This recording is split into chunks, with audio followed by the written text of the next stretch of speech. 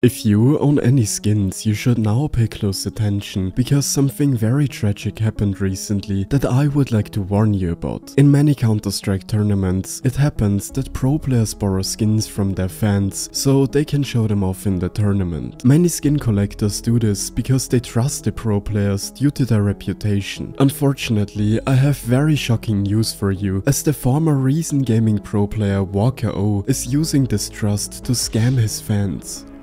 The Twitter user NotOjo has posted the following about it on Twitter. Ex-recent player has exit scammed a fair few skins, around $1,000 in value, and is currently adding traders to ask to borrow more skins. He even tried to get skins from the high-tier collector Opinia. Recent Gaming has posted the following statement about it on Twitter. This is so sad to see. Throughout this time under Reason, Walker O showed nothing but trustworthiness, honesty, and passion for the game and team. Even in stepping down, it was for the good of the team, so to see news like this appear is truly shocking. I am extremely disappointed that this public figure has abused the trust of their fans. As a result, we will probably see fewer high-tier skins in future majors, as many high-tier collectors will surely now be afraid of being scammed by pros.